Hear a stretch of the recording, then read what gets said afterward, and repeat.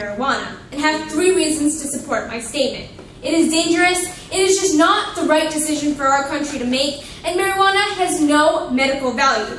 So going on to my first point. Marijuana can be extremely harmful to an individual's health and well-being. According to drugfreeworld.org, marijuana contains anywhere from 50 to 70% more cancer-causing problems than tobacco smoke. One major study reported that taking one single cannabis joint could cause as much damage to the lungs as smoking 5 cigarettes one after another. A study in the Journal of Neuroscience concluded that even casual use among young adults was enough to cause significant brain abnormalities, which as a result affects proper decision making. Secondly, the pro side says that countries have the responsibility to respect free will and the right of self-discrimination. I completely agree with you. However, when it comes to deciding if something is harmful or not, free will does not matter.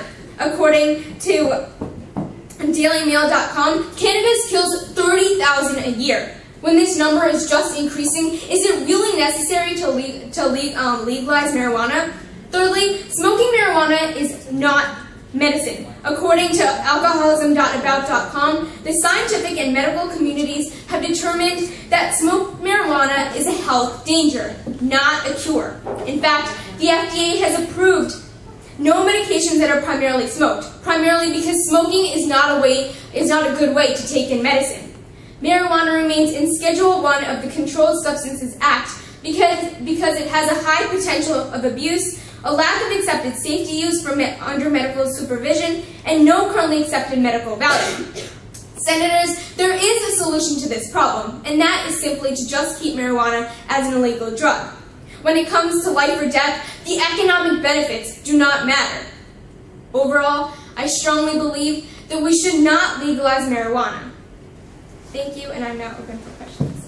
Okay, that speech was 2 minutes, 15 seconds. Senator Zellner?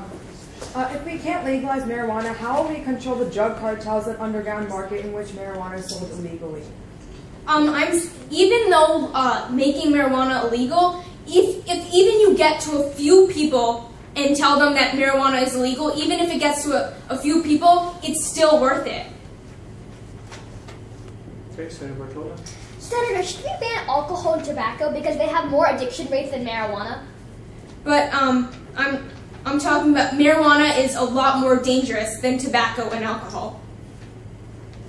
Senator Simply? Senator, I would like to reduce that from what you just said there because according to Safer Choice, the fatality rate of alcohol users is 37,000 deaths, while marijuana users is 0.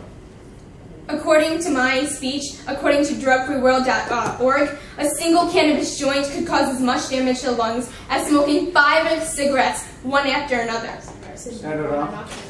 Senator, isn't it true that FDA stands for Federal Drug Administration. Yes, FDA. No, it's Food and Drug Administration. Yeah, Food and Drug Administration. And so it's federal, and the reason smoking... No, it's a federal It's government food and body, drug. it's food and drug. Okay, anyway, marijuana has many medical uses, as all of our senators have stated, such as helping with AIDS, multiple sclerosis, and cancer. First of all, it's actually not helpful according to my research, and even smoking marijuana is not a good way to take in medicine itself. Senator Little? Senator, if 22 states have legalized marijuana, then why shouldn't, as a federal government, we just legalize it? We don't do what other states do. I'm saying that we shouldn't legalize marijuana. Okay, thanks, Senator. Okay, I just have a question. Is your evidence focusing on cannabis or marijuana? Can I just see your evidence? Okay, just show the evidence there. Okay, so we have 4 speeches of 5 minutes each. Let's quickly go through them. 3 of them are impromptu speeches, right? Impromptu, and we have 1 storyteller. Okay, so the impromptu, listen guys, listen.